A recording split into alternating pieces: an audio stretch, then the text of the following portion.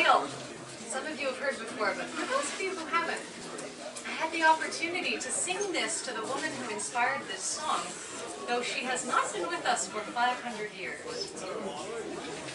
When I was a young woman trying to find my place in the world, my friends talked of excitement, of married life to come, and children, and a house of their own. It didn't resonate the same way with me.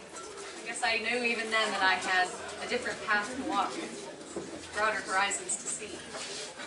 And while I celebrated with them that they had found a path that suited them, I kept looking for my own. And so I looked in books, I looked in old tales.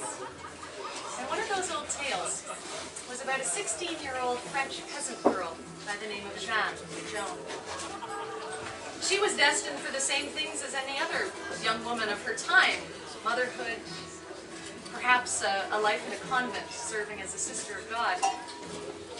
But she heard voices, and those voices told her that she was destined to be a warrior. That she should present herself to the Dauphin of France and tell him that she, by the grace of God, would lead his armies into victory over the invading English. This was unheard of for a woman of the time, but she did as her voices bid. She knelt before the Prince of all France herself, and she told him her message. And the Prince of France took one look at this girl and went, "Oh, that's nice, sweetie, go ahead." Darned if she didn't. And this was no girl on a hill exhorting the fighter. She was wounded in battle. She was in armor. She was there in the thick of it.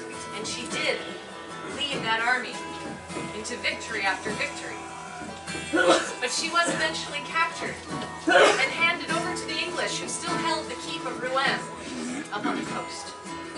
For the last few months of her life, she was kept in a round dungeon tower, which is now a museum in Rouen. And I had the opportunity to stand by myself in the stone stairwell of that keep, knowing that Joan of Arc's feet had walked those steps day after day. And I felt the hairs go up at the back of my neck, and so I sat there and I sang this quietly for her, wondering if she was listening. This is for Joan and all of her contradictions, light and dark.